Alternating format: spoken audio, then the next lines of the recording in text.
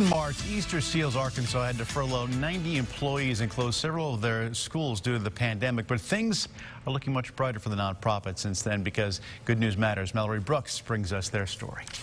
The COVID-19 pandemic hit nonprofits hard. Easter Seals, a program that provides services for kids and adults with disabilities, was hit especially hard. We had to close the preschool here in Little Rock and in Stuttgart. We had to close our adult center. Many employees had to be furloughed, but since then, they've been able to reopen many of their services and provide their vital programs for Arkansans. Closing programs mean we lost a lot of money.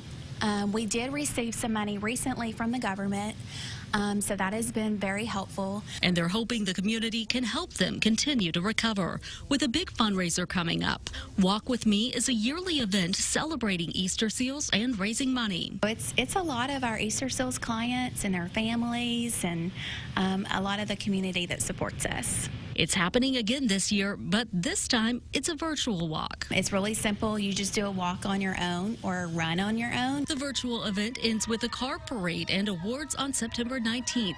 They hope the community can donate and help a very beloved cause in the state. We're struggling just like everybody else, especially in the nonprofit world. So giving now means more than ever. Taking virtual steps towards a goal of giving Arkansans the care they need.